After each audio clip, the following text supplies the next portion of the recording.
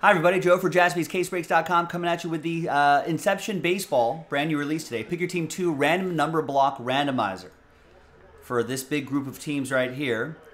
Non-numbered base cards are randomized at one lot at the end of the break to one person in this number block. It only applies to these teams, obviously.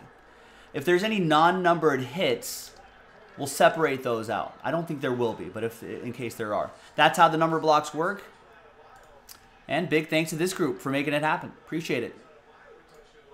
And there are the numbers right there. Let's go. Let's roll it. Randomize names and numbers 6 and a 4 10 times. 1, 2, 3, 6, and 4 more. 7, 8, 9, and 10th and final time. After 10, we got Zach down to Chris. 6 and a 4, 10 times for the numbers. 1, 2, 3, 4, 5, 6, 7, 8, 9, and 10th and final time. We got 1 down to 5.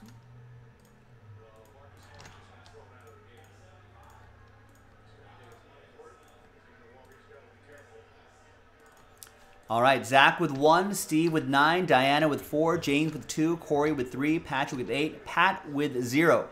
So Pat, per the, most of you know this already, I think Pat knows already, 0 gets any and all redemptions for that group of teams right there, including 1-of-1 redemptions. Just keep that in mind.